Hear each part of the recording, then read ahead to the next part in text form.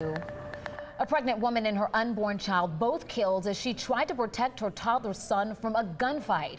Right now, police are still looking for the shooter after releasing several people who were brought in for questioning. 11 Alive's Latasha Gibbons has the latest from Athens.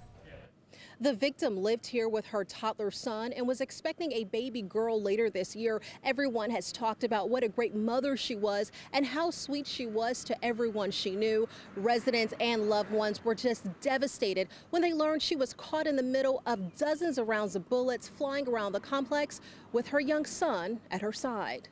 She was a beautiful soul. Jermaine Arnold says 24-year-old Ariel Calloway died trying to save her son while dodging bullets. By my understanding, she was trying to move her son out the way and she got hit by a bullet. Arnold describes the chaotic scene in this Athens apartment complex as two groups of girls were fighting Monday night. It started about 2 shots and then you heard about 50 to 100 shots. The victim was identified as 24-year-old Ariel Calloway, and it was confirmed that she was pregnant.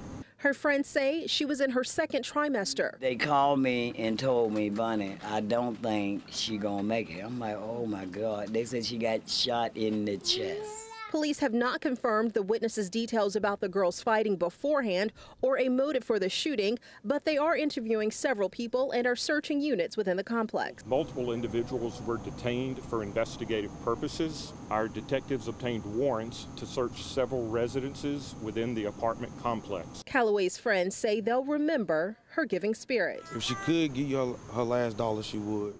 We're told all the people police had detained have been released, and relatives tell us Ariel's mom is taking care of her young son. Back to you. All right, thank you.